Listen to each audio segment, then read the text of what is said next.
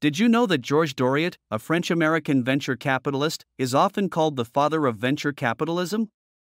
While he didn't coin the term venture capitalist, his contributions to the field are undeniable.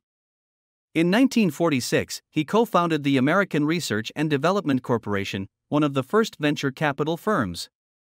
Doriot played a crucial role in funding and supporting the growth of tech companies like Digital Equipment Corporation. His pioneering efforts have had a lasting impact on the venture capital industry. So, next time you hear the term venture capitalist, remember the influential role of Georges Doriot.